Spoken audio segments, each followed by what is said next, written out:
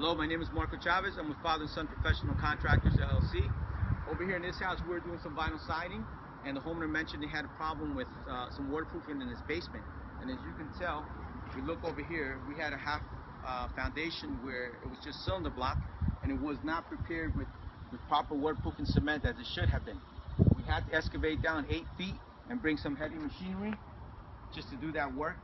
$1,000 worth of work that could have been done right the first time, and we would not have had this issue. We have to ensure that we don't hit the gas lines or the water lines, so it's a very delicate situation.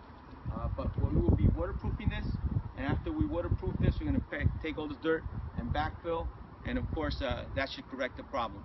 Thank you very much.